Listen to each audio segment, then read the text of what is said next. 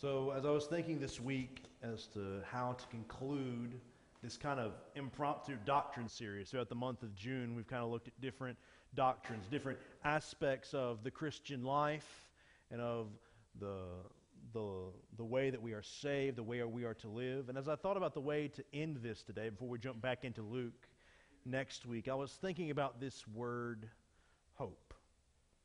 You know, as I share the gospel as a part of my sermons, I normally will say something to the effect of, because of Jesus' perfect, sinless life, His sacrificial death for our sins in our place, and His glorious resurrection, as a result of all this, we have hope for this life and for the life to come.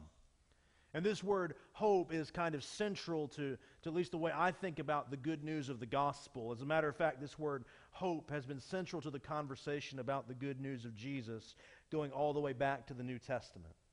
As you read through the New Testament, through the Gospels and through the letters, you see that hope is a central idea. For the past 2,000 years, the people of God have been thinking about what it means to have hope.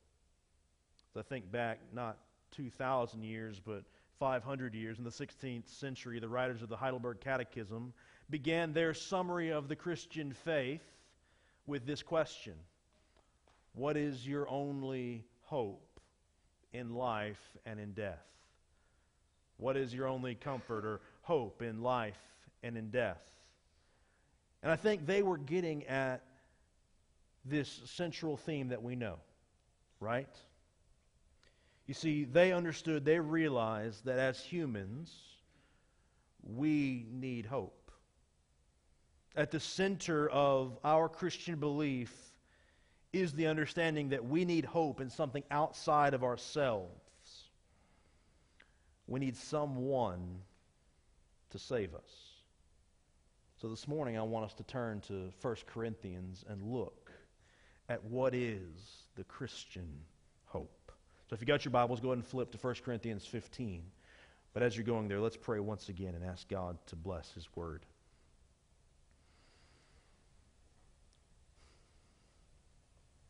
Lord, as we open your Word to seek to understand what it says, Lord, remind us of your truth. Lord, may through the reading and the preaching of your Word, may your people be built up. Lord, may we be encouraged.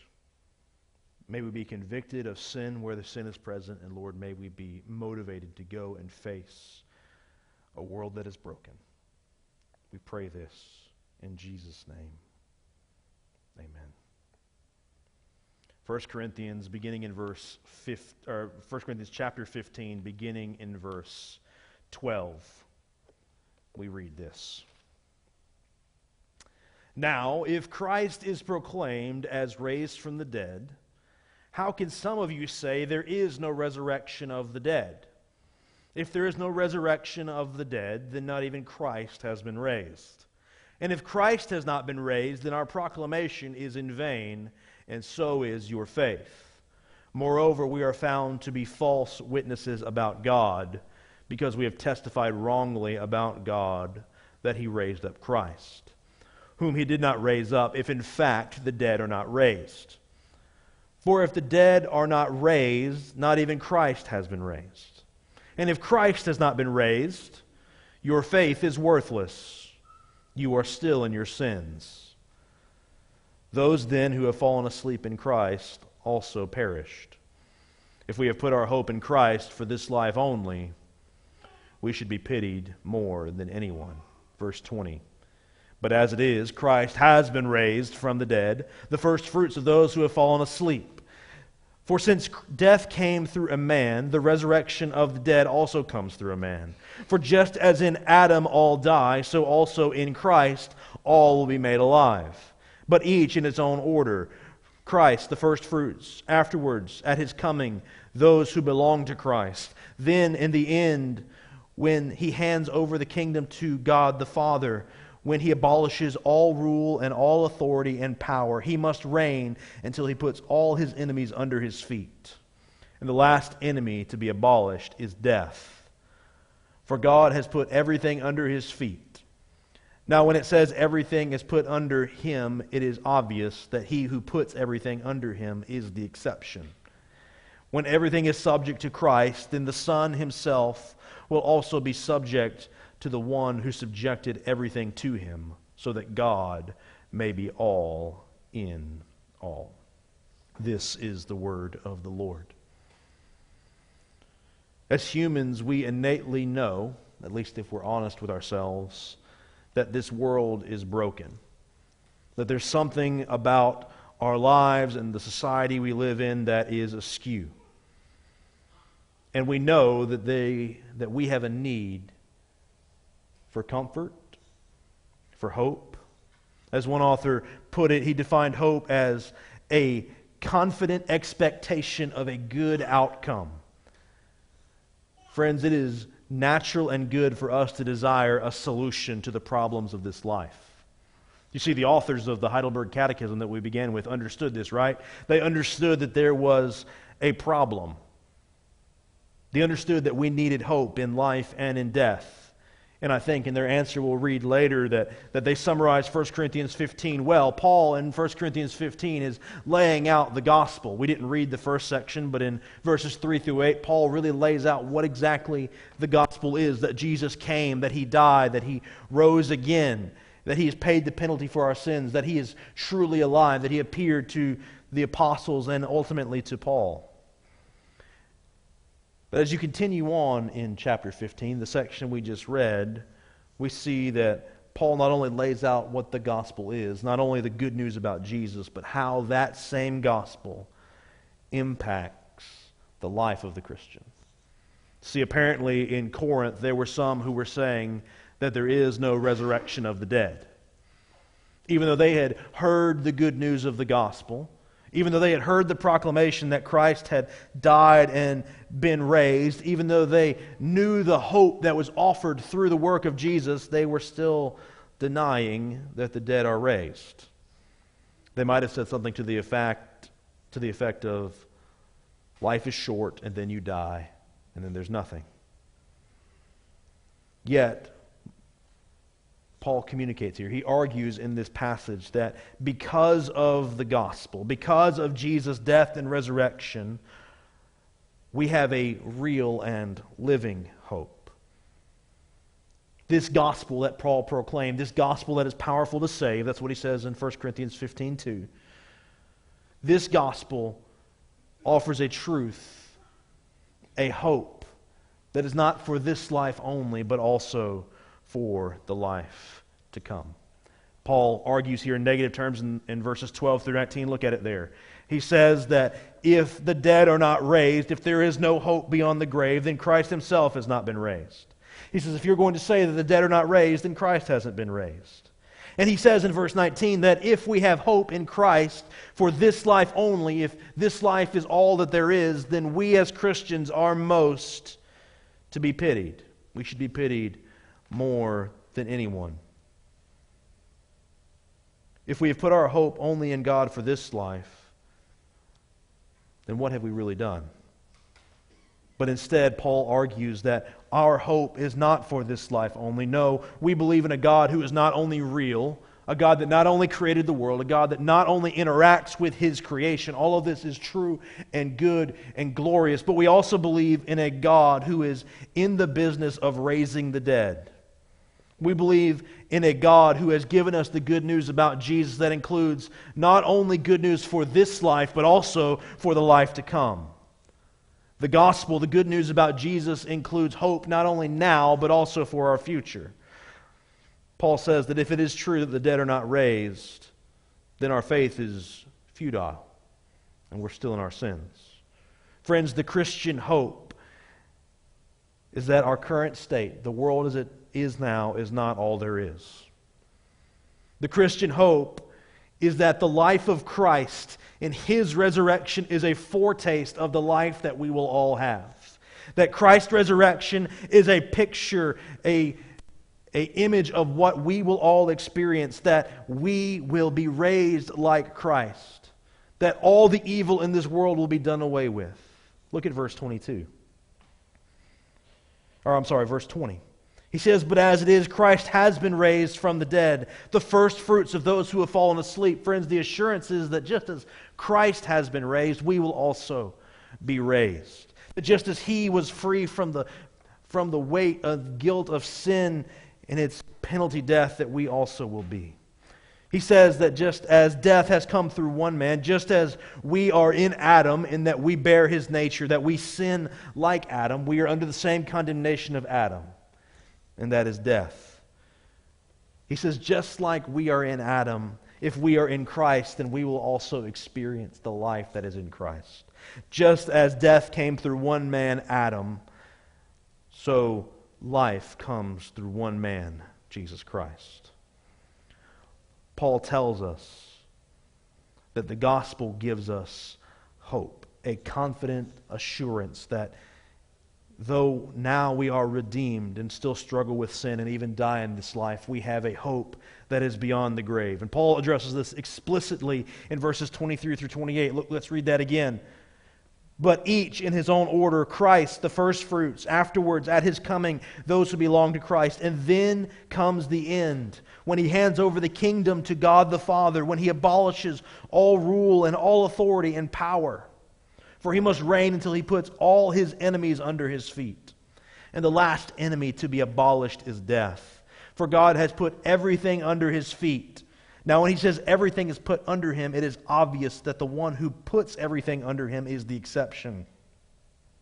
When everything is subject to Christ, then the Son will also be subject to the one who subjected everything to him, so that God may be all in all. Here we see the truth. This might be a little bit confusing, a little bit dense language, but here is, in essence, what Paul is saying. The Christian hope is that God is ruling and reigning, and that He is bringing everything into subjection under Christ. Let me put that another way. The hope of the gospel is that God fulfills His promises.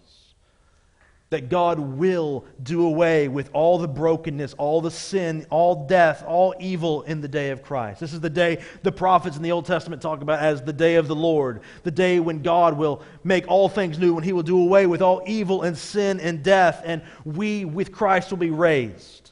Friends, our hope is in the day when God makes all things new. This passage shows us our hope. The hope is in God, who is ruling and reigning now and will continue to rule and reign in the future. Our hope is in the day when all things will be made new, when all creation will bow at the feet of Christ, when God will destroy sin and death. Friends, the Christian hope is the gospel of Jesus Christ. The Christian hope is that Jesus lived a perfect life, sinless, obedient before the Father. That He died a death for our sins in our place, taking the punishment that you deserved and that I deserved upon Himself. And that when He had satisfied for the debt that we owed, He rose from the dead, showing that the payment was complete. Not only that, but He also in His resurrection gives us a picture of our future state. That we too will be raised from the dead, will be new creations where sin will not shackle us any longer, where we no longer have to face the consequence of death. Friends, our hope is in Jesus Christ, in the life given to us by the Spirit. Our hope is in the day that we read about in Revelation 22, when all that is under the curse of sin will be done away with. When all of our struggles, all of our brokenness, all of the calamity of this life will be done away with. Friends, the Christian hope, the confident assurance we have of a positive outcome is found in the person of Jesus Christ and His sacrificial death and glorious resurrection that gives us hope that if we are in Him, then we too will know this. So you might be there and saying, Daniel, that all sounds great. I believe it, God's Word says it, but I'm here and now, and I'm struggling here and now. I want to know, is there any hope for me here and now? Our hope is the person and work of Jesus Christ and His resurrection, but how does that hope change us? How does our hope in Jesus change the way we are here and now. Well, let me give you a few ways. Friends, this hope changes our spiritual life. You see, you and I are affected by our sins. Because of our sins, we cannot be in the presence of a holy God. That's the whole truth of the gospel, right? Friends, the hope of Jesus Christ gives us an assurance that the sin that once weighed so heavily on us, the debt that we owed that separated us from God, is gone.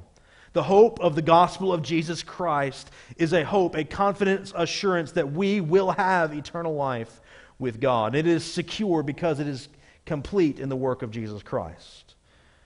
This hope in Jesus Christ assures us that even though our earthly bodies are brokenness and subject to decay and death due to our sins and the sins committed by our first parents, Adam and Eve, it gives us an assurance that that penalty will not be forever. Friends, because of this hope, we can rest secure in Christ in our spiritual lives, knowing that the greatest problem we face, our sin, our failings, our shortcomings, are paid for and complete in the person and work of Jesus Christ. It is a gospel hope. It affects the way we live now. Friends, this hope shows us that we don't have to be good enough to get God's favor, but that God's grace has been given to us even though we don't deserve it. How does this hope affect us here and now? It affects the way we live our spiritual lives, the way we worship. How does this hope affect us now? Well, it changes the way we work. The way we work is different because we have the hope of the gospel. Why? Friends, because we have the hope that Jesus Christ has come and lived a perfect life and died in our place and offers us the hope of resurrection. It changes the way we work.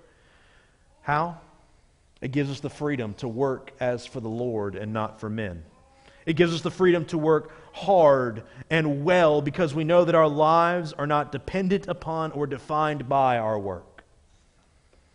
Friends, our work in our jobs in the marketplace, our work in our families, in our communities ought to be good and quality work. Why? Because it is an act of worship to God. Because of the hope we have in the gospel, we can obey what God's word says. When it says, whatever your hand finds to do, do it with all your might, as working for the Lord and not for men.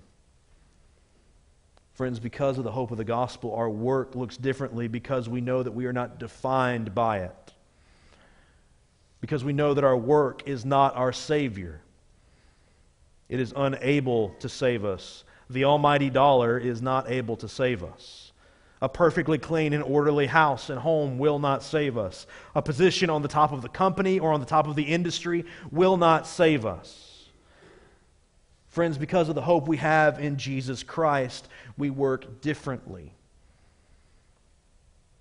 Because we see our work as an act of worship and not as something that we do to define ourselves. Friends, this hope affects our relationships because we know that our relationships will not save us. We work hard in our relationships to honor God, to obey His word, but we realize that our hope is not in our spouses, our children, our pastors, or our presidents. The only hope we have is in the person of Jesus Christ who died for us. The hope we have is in the Father who has chosen us before the foundation of the world. Our hope is in the Spirit who gives us life, who sanctifies us and indwells us. Friends, our hope must be in God, who is the same yesterday, today, and forever. If we put our hope in sinful humans, they will let us down. If we put our hopes in our jobs that fluctuate with seasons and demands and markets, they will let us down. How does this hope change us? It changes us because our hope is not a moving target. Our hope is secure. It is in our eternal God who does not change.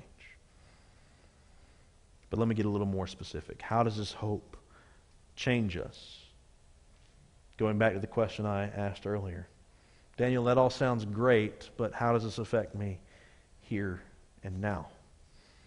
Friends, this hope in the gospel changes the way that we struggle. It changes the way that we struggle. It reminds us that our hope is not in the here and now. Our hope is in the life to come. It is a hope that is given to us here and now. I believe God can heal, and I believe that God also grants contentment. Friends, the hope that we have in Christ changes the way we struggle. Hear what Paul wrote about this in Romans chapter 8. He says in chapter 8 of Romans, beginning in verse 18, he says, "For I consider that the sufferings of this present time are not worth comparing with the glory that is going to be revealed to us. For creation eagerly waits with anticipation for God's sons to be revealed. For the creation was subjected to futility, not willingly, but because of him who subjected it, in the hope that the creation itself would be set free from the bondage to decay into the glorious freedom of God's children. For we know that the whole creation has been groaning together with labor pains until now. Not only that, but we ourselves, who have the Spirit as the first fruits, will groan within ourselves, eagerly waiting for the adoption, the redemption of our bodies. Now in this hope that we are saved. But hope that is seen is not hope, because who hopes for what he sees? Now if we hope for what we do not see, we eagerly wait with patience. In the same way, the Spirit also helps us in our weaknesses, because we do not know what to pray for as we should. But the Spirit himself intercedes for us with inexpressible groanings.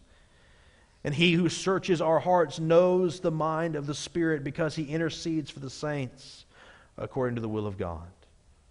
For we know that all things work together for the good of those who love God, who are called according to his purposes. For those he foreknew, he also predestined to be conformed to the image of his Son, so that he would be the firstborn among many brothers and sisters. And those he predestined, he also called. And those he called, he also justified. And those he justified, he also glorified. Friends, this hope we have in Christ affects the way we struggle. Why? Because we know that it's okay that we struggle. If we have our hope in Jesus Christ, who is going to make all things new, then we can rightly grieve the fact that everything is not as it should be now. We recognize that the brokenness, the pain that we experience now is not God's plan, that it is because of the sin in our world. And we can struggle with the hope of the Holy Spirit, who helps us in our weaknesses. We can struggle with hope because the light at the end of the tunnel for us is not a nice thought that we use to comfort ourselves. No. We know that for those who are in Christ, the end of the road is to be in the very presence of God forever and ever. Because God's truth never changes. So, what should we do? How should we live in light of this hope? The first is the truth I say every week, right? We're to repent. To turn from the false hopes that we've placed our trust in. Whether it's work, family, or security, politics, comfort. We repent of the false things we have put our hope in, the idols that we have given ourselves to. And instead we turn and put our trust in Jesus Christ, the God who has saved us, who is the same yesterday, today, and forever. And we seek to live our lives growing in him, growing into the person that God has called us to be, to devote ourselves to be with him, to study his word, to pray, to be around Christians who can spur us on to greater and greater hope in Christ. The authors of the Heidelberg Catechism got it right. They began with this question, right? What is thy only comfort in life and in death? What's your only hope in life and in death? They answered it this way. I think Paul sums it up well in 1 Corinthians. This is what they said. That I with body and soul, both in life and in death, am not my own, but belong unto my faithful Savior, Jesus Christ, who with his precious blood has fully satisfied for all my sins, and delivered me from the power of the devil, and so preserves me that without the will of my heavenly Father not a hair can fall from my head. Yea, that all things must be subservient to my salvation. And therefore, by his Holy Spirit, he also assures me of eternal life, and makes me sincerely ready and willing henceforth to live unto him. Friends, our hope in life and in death is that Jesus has saved us. That through his perfect life, his sacrificial death, and his glorious resurrection, we have hope not only for this life, but also for the life to come. So today, as we sing, I'm going to invite Trey and Evelyn to come as we prepare to respond. I want to invite you today to ask God to show you the things that you've put your hope in that are not him, and to turn from those. To trust Christ, who is the same yesterday, today, and forever, who is a solid foundation, a hope that never changes. And today I want to invite you to respond. I'll be here if you'd like to pray together. You can come and pray here at the front, pray in your seat. I would invite you today once again, be reminded of the hope that is in Christ. Put your faith in him and rest securely. Let's pray together. Father, we confess that, Lord, there are things in our lives that we put our hope in that are not you. Lord, I confess that too often I have found myself clinging on to things that can never really save. Lord, putting hopes in things that are fleeting. So Lord, would you forgive me? Lord, would you show us those false hopes those false items we put our hope in. Lord, help us to day after day, more and more, to trust in you. Lord, we thank you so much for Jesus. And it's in his name that we pray.